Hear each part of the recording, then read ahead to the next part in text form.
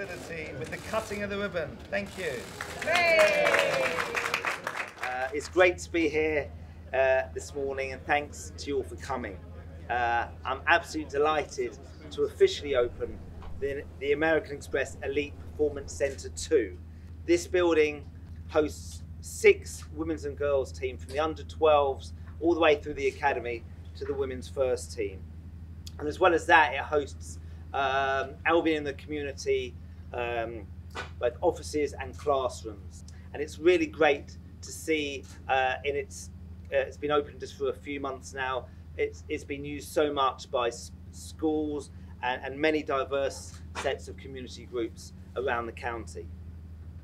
The women's first team moved here in September of last year, and over the course of 2022, as COVID restrictions allowed or eased, we allowed more different groups in, particularly from the community.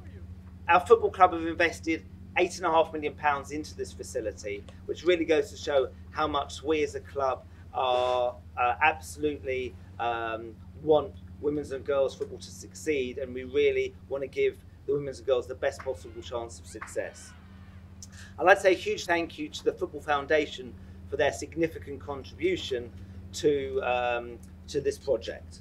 The opening of our facility is a pivotal time for women's football in the UK, following the amazing success of the Lionesses winning the Euros this summer.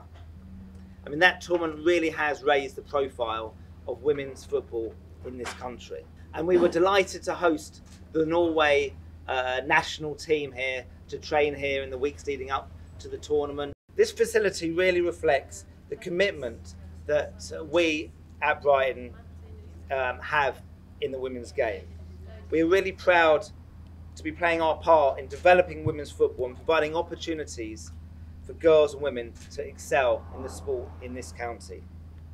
To do that, they absolutely needed the right facilities, and these really are world-class facilities, up there with any of women's and girls' facilities in the world. And the specs of a lot of the equipment in our facility are up there with the same as what the men's have across the road.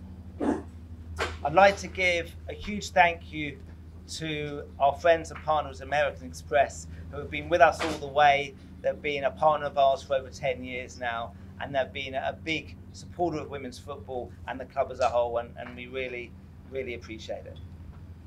And lastly, I'd like to say a big thank you to Martin Perry, who has been with the club for a quarter of a century now.